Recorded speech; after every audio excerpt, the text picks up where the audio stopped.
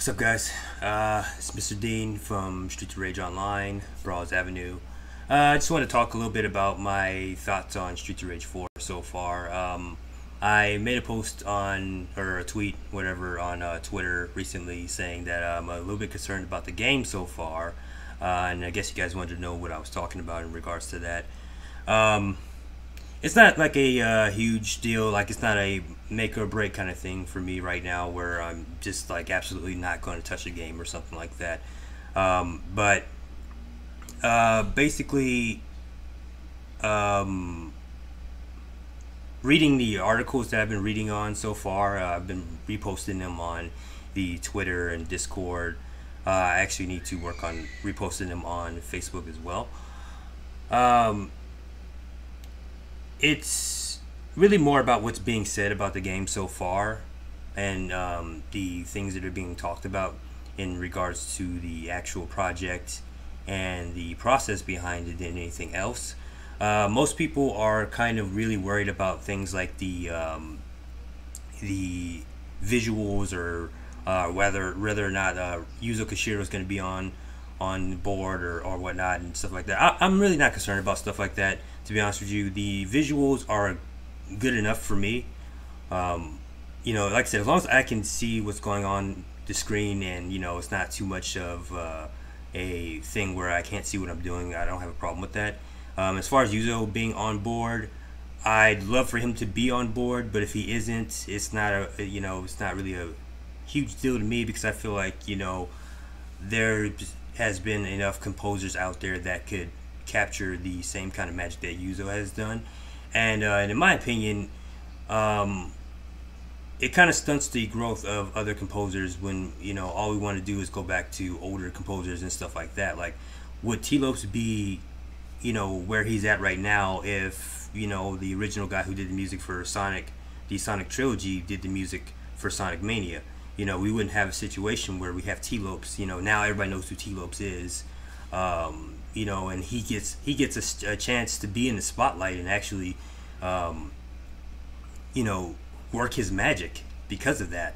So I'm not down if Yuzo's not on board. It's looking like he's going to be on board anyway. I'm, like I said, I'm not worried about that kind of thing. But even if he wasn't, it would be a chance for somebody else to get on board and show what they can do and possibly become another Yuzo. So that type of thing doesn't bother me. But what I wanted to get into was the stuff that's being talked about in the articles and stuff, because that is what's bothered me the most. Like I said, the visuals are great, in my opinion. Seeing Axel and Blaze's idle poses in motion, I think it's going to be great in motion. The backgrounds look pretty cool. Hopefully they add more to it, but I'll get into that at a different point. This is just some off-the-cuff stuff that I'm going to be posting on my personal YouTube and Twitter. This is not going to be for Streets of Rage Online's YouTube. I've actually got some other videos planned for that. But my concern is that in a lot of these articles, we are getting a lot of PR answers, honestly, and it bothers me because it reminds me of Sonic 4. When you were getting interviews for Sonic 4, we would get all these answers that are just typical. Yeah, we're listening to the community. Yeah, we're making a sequel type of thing, and they're not really saying stuff to me that that really tells us the direction of the project. And that's my concern right now. It's because when it really comes down to it, when it really boils down to it, it's not going to be the visuals or the music or anything else. It's going to be how this game plays. Because even if they have Yuzo on board, even if the visuals are amazing, it's not going to matter if the game's boring. It's not going to matter if the game sucks and people don't want to play it. None of that crap's going to matter. And that's what is concerning me right now, is the how is the game going to play? And every time we get into a question about the gameplay in these articles, it's always some kind of dancing around. And and then of course just recently There was an article that just came out where the guy doing the interview called Skate one of the enemies. He said he was a thug on rollerblades and asked if he was returning. By the way, if you're watching this guy, I'm not making fun of you or trying to shit on you or anything. I was just poking fun with the tweet. I hope you guys know I was just poking fun. I wasn't trying to shit on the guy about it. It was funny. It was funny though. It was funny. I wasn't trying to shit on him about it. I was just poking fun. I don't expect people to remember every detail about Streets of Rage, but it's just one of those things. Like kind of see it, and you kind of have to make a jab at it. But no, no. But in that interview, that's not actually what bothered me. What bothered me in the interview is that the guy that he was interviewed, the dev himself, basically just told us we're not seeing Skate. And yeah, it's not fully confirmed. He could have just said it to kind of throw us off. Skate could be in the game. Who knows? But the way he answered, he was just kind of like, yeah, I'm more of a skateboard guy. So no, yeah, he's not in the trailer. And I don't know. Maybe the answer he gave the answer because he was just kind of blowing off the answer because of the fact that the guy was already wrong about who Skate was in the first place. So he could have just been blowing it off. But we get answers like that in the interviews, and I talked about this on Discord too. My biggest issue right now is that they're still going on about Streets of Fury in the Guard Crush engine like it's the best thing that happened in beat 'em ups. And look, I'm not gonna shit on Streets of Fury. It's a fun game to me. I have fun playing it. It's not Streets of Rage though. And I'm a little concerned that they have been saying in these articles that they've been working on that very engine for 10 years. And in one of the articles they specifically said they worked with the Streets of Rage community, and I'm like I'm looking around the Streets of Rage community. I'm like, did anybody actually work with these guys? Did they talk? They talk to you? Did they approach you? We're all confused. We're like, who in the community did they talk to? So, like I said, I can't wait until I actually play the game to see for myself. But if they have been working on the engine for 10 years and it turns out to be great, I'm happy about it. But all they have to show as far as the engine goes is Streets of Fury and Streets of Fury EX. And I've played both. I have Streets of Fury on 360. I have EX on Steam. There isn't a huge gap of a difference between those two games. So as far as improvements and stuff go, you know, it's just pretty much up in the air. They don't have any other games to show us, okay, yeah, no, they actually have been improving the engine. It's just word of mouth right now. But my problem is right now is that they keep talking about the Guard Crush engine in Streets of Fury like it's the only beat 'em up to have ever existed since Streets of Rage came out. And this isn't the case. You know, I'm concerned about this because Streets of Fury, there's so many things that like Streets of Fury does that is pretty fun, but they do things that are really messed up too, like the juggling system. That's the biggest worry for me. They talk about this juggling system over and over and over in these interviews, and the juggling in Streets of Fury is not good. Sorry, I have to say it. It's not good. It's not a good system in Streets of Fury. When you can juggle an enemy for 30 seconds straight without putting too much effort into it, that's a problem to me, honestly. But there's another game out there specifically that that does juggling right. And not only does it do juggling right, it does it in the same format of Streets of Rage's system. And that game is called Fighting Rage. And I'm going to always talk about that game. Fighting Rage does juggling amazing in that game. You have to be skilled to juggle an enemy. Like if you're going to if you can juggle an enemy 30 seconds in that game, you're good at that game. But that is my concern, is that they don't talk about their other sources for beat 'em ups.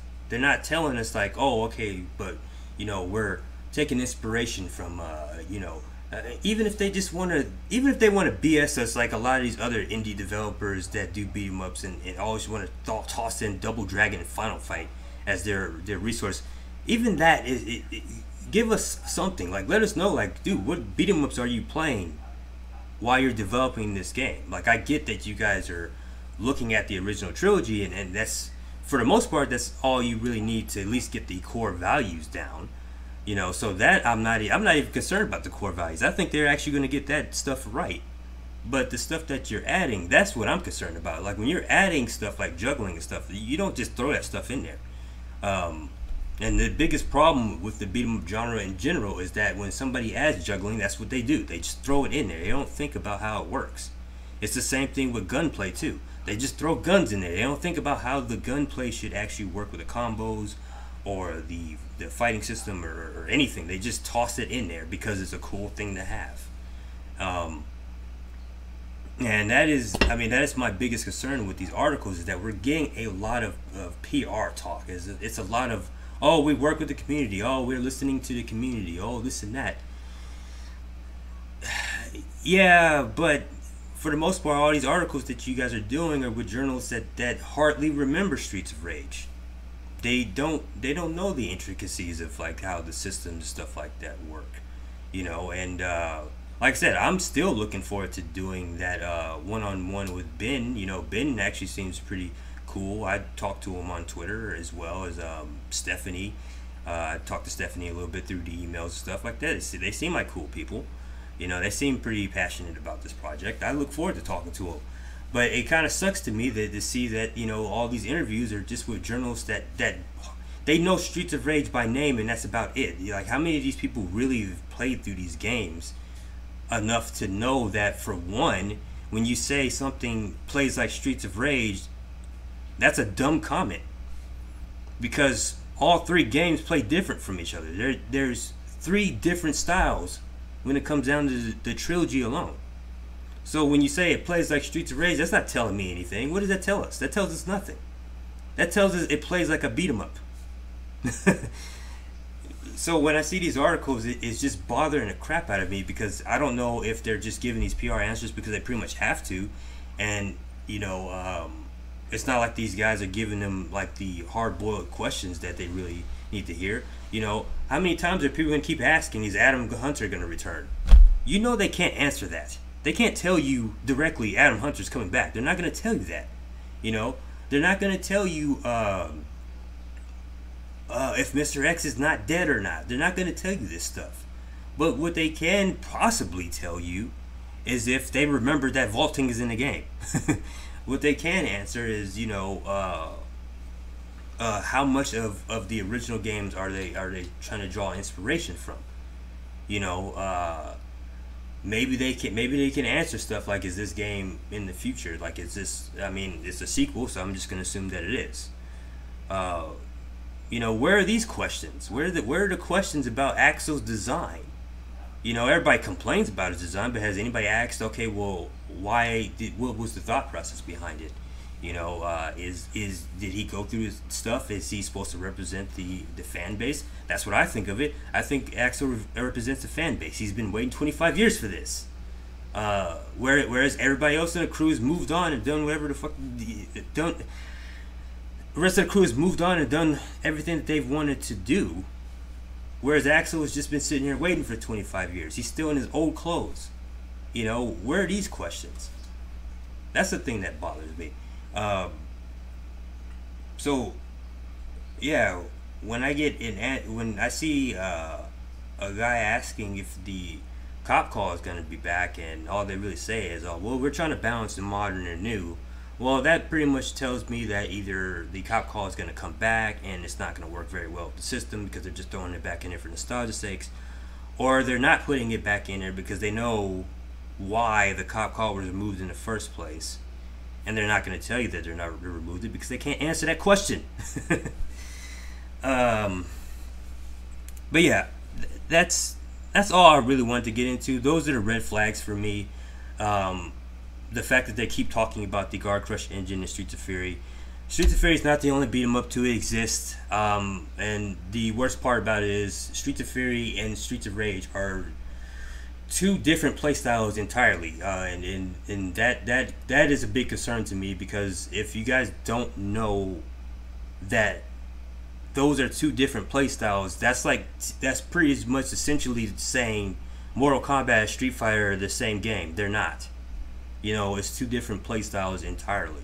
And the biggest problem is that everybody thinks a beat 'em up is Double Dragon, or everybody thinks a beat 'em up is Final Fight. It's not. Final Fight and Double Dragon are two different styles. Final Fight and Streets of Rage are two different styles. Streets of Fury plays like Guardian Heroes. Guardian Heroes is a completely different style from everything else. So when somebody says Streets of Fury is the best beat 'em up to ever exist since, you know, the old games, it's a load of crap. It's a great game in its sense of what it does. I love the fact that it expanded on Guardian Heroes' system, and that it worked hard to try to, you know, put things in places like far as fighting mechanics and stuff goes. But it's not Streets of Rage. That's, you know, it plays differently. It's a different style. But anyway, yeah, you know, that's it. I didn't want to ramble too much about this. It's just kind of off the cuff. I'm getting back into making videos for YouTube. Honestly, I just between my condition and kind of dealing with this stupid stint of depression. You know, depression is like that stupid guy at your job that you got to keep dealing with every time you go to work, and you know, you want to slap him, but you know you can't. That's what depression is like to me. That guy that just keeps bothering you all the time, and you're just like, dude, leave me alone, go away. But between all that stuff, I've just haven't been able to keep everything in focus like I've wanted to. But I just wanted to get that video out. Like I said, I'm still looking forward to the game. I'm looking forward to hopefully doing that interview with the devs on the team, because I want you guys to actually get to know these guys, get to know who they are. Because, you know, actually that's another concern of mine as well. Like, we don't know these guys. You know, this is not like G Soros, or you know, G Soros, the guy who made the Evolution engine and who's beat Mania with all the characters, or, you know, this isn't this guy working on the game. This isn't Bomberlink, the guy who did Streets of Rage remake.